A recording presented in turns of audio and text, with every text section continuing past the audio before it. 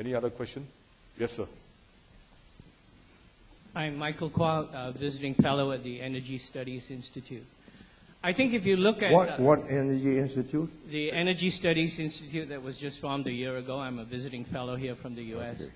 I think you have very eloquently shown that Singapore could be a beacon to the world, given the sustained policy that you had beginning with your anti-pollution stance when this nation was first founded. The whole issue with the U.S. is the fact that consistency in energy policy somewhat varies from administration to administration. So as a word of advice to whoever is the incoming president, how would you advise them on getting a consistent, longer-term policy? Because in the whole area of energy and environmental sustainability, I think your example of long-term sustained persistence is what has made the difference. Thank you. I think the next president has got a plate full of very urgent problems. And climate change is something way beyond the horizon for him. So I do not believe he'll be very excited if you tell him that this is to be at the top of his agenda. He's got his own domestic problems.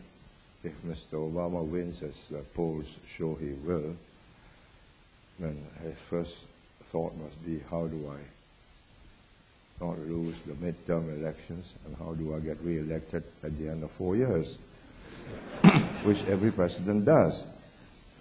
So if you do unpopular things, you won't be re-elected. It will be tough.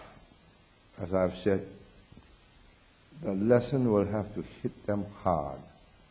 When the insurance companies say, this area is not insurable, or you can pay this enormous premium because I don't want to insure your house or your caravan or your yacht or whatever. And that's when that part of the country will get serious.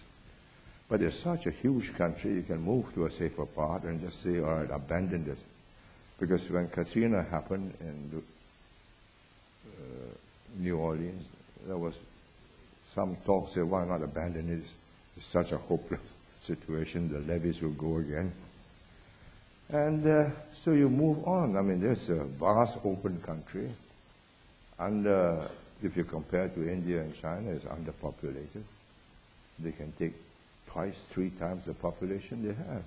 So you just move on to another city or another part of the country. And with global warming, you never know. Canada may become prairie land where they now have permafrost, and you just move north. All these, this kind of prospect makes a society less urgent in feeling less urgent in solving it. We've got just this 700 square kilometers, and we've got to preserve it at all costs.